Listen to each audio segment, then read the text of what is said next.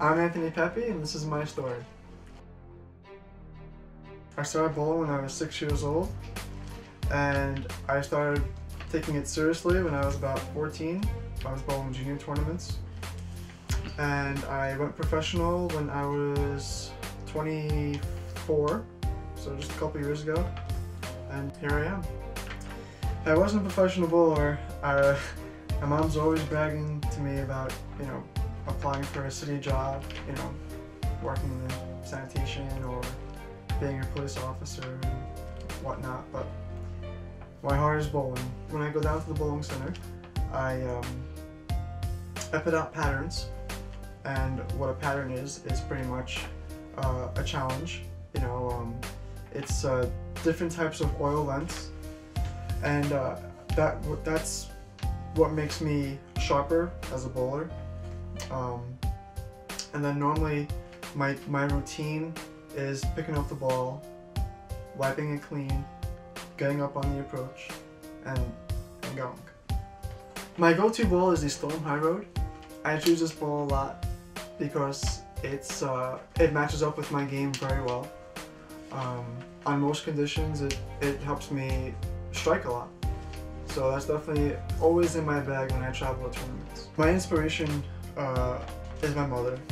She's always driven me to become the best person I can possibly be for myself.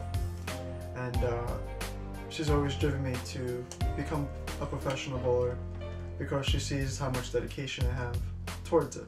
Well, there were many times I wanted to quit bowling and pack it up, but I've been seeing a sports psychologist for many years now, and he's helped me become a very strong person and bowler mentally. So qualifying is 7 games, and then they cut the field into the top 24, and I had qualified 9th going into the last 7 games of qualifying. So after that was done, after 14 games, they total up the whole score combined, and I ended up coming in 3rd. So I positioned myself for 3rd going into the TV set, and they take top 4 to the ESPN final. Well, the day of December 14th, we had a viewing party at Astoria Bowl, my home center where I practice at, and about 80 people showed up to watch the show. Going into the last match against Dick Allen, I thought to myself, count the frames down, make one shot at a time, and then, whatever happens, happens. So in the 6th frame of that last game, I left a 7-pin and I missed it. And right then in the back of my head, I said to myself, it was a good run. I made it my first TV show. I'm gonna come in 2nd. It was a very, very good tournament. And then Dick Allen gets up and he proceeds to leave 3 splits in a row for me to just mark in the 10th frame. And I look back to my coach at the time, who was sitting next to me on the TV set, and he just said to me, get up there and throw the best shot you can do. What's going through this young man's mind right now?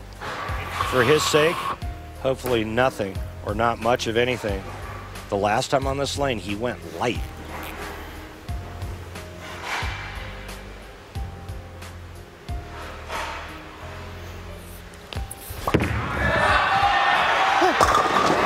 Strike for Anthony Pepe. Do you believe it?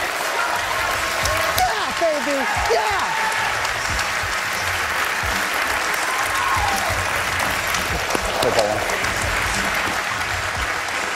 Well, he saved his best for last, Mike.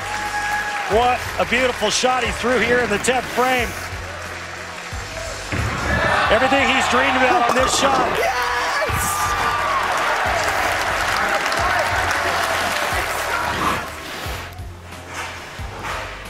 What a gutsy performance. Had some great breaks go his way, but he still bowled great.